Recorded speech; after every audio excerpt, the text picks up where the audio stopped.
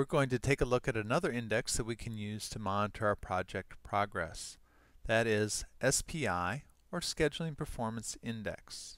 It measures our scheduling efficiency, or how fast we're getting our project completed. SPI is calculated as the earned value divided by the planned value. However, I will mention that since we are going to be using money to measure time, in this case using our earned value metrics, which are expressed in terms of dollars, in order to measure our schedule, which is usually expressed in days or weeks or months, there will be a caveat in that we need to make sure that we're using this when particular tasks or parts of our project are underway rather than when they're completed.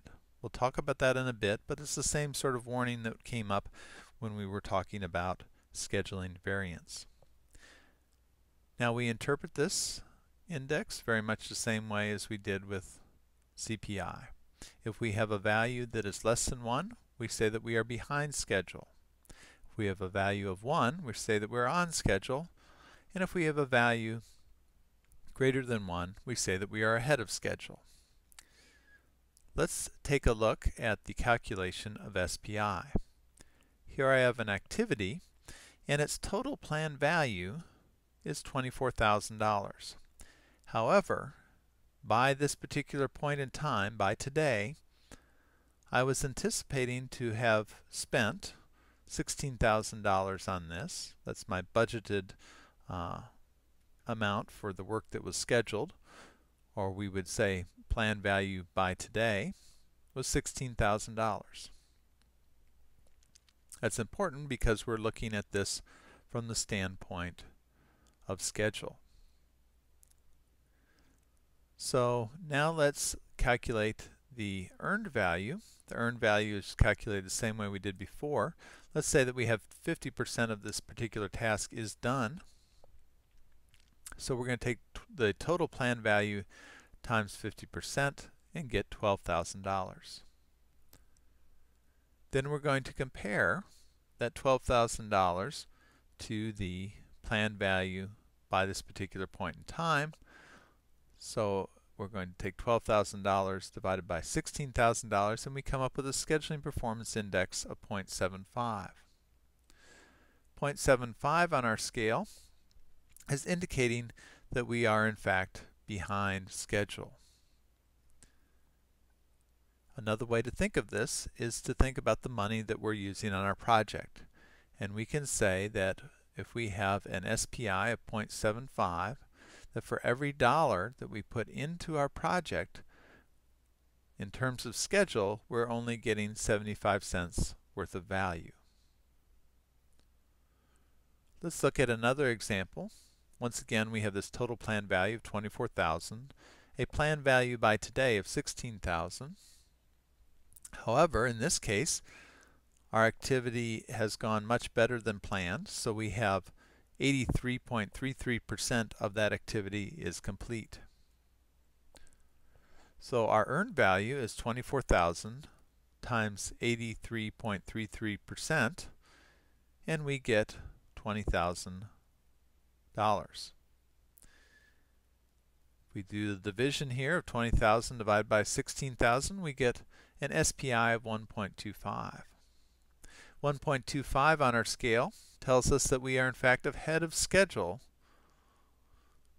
Or another way to look at this is that for every dollar that we put into our project, in terms of scheduling value, we are getting $1.25 out.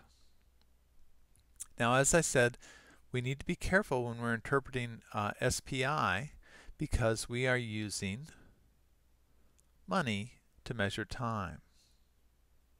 Let's take a look at where that can come into play or where that can cause a problem.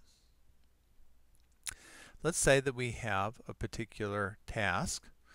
We have this planned value of 24,000, and the planned value by today was 24,000. We had expected to have this done by now. However, we're only 75% done. So we have a earned value of $18,000. Now, even if we are 18 months late, we're still going to have a SPI of 0.75. That certainly indicates that we are behind schedule. But let's look at it and say that we have gone ahead and we have gotten it done. We finally got it done 18 months later. Well, our SPI is now 1, indicating that we are in fact on schedule.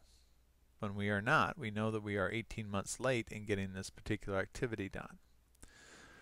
This is just part of the artifact of the fact that we're trying to use money to judge our schedule.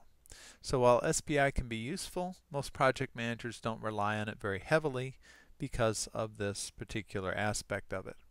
We're going to look instead at milestones, at our estimated start dates and finish dates, and our actual start dates and finish dates, and try to make interpretations of our schedule from that. However, it can be useful when we particularly have a large number of tasks that are currently in progress. So SPI, once again, should just be used or really considered when we're looking at those activities that are in process or currently being worked on. Hopefully this provides you with a good overview of what SPI can do for us.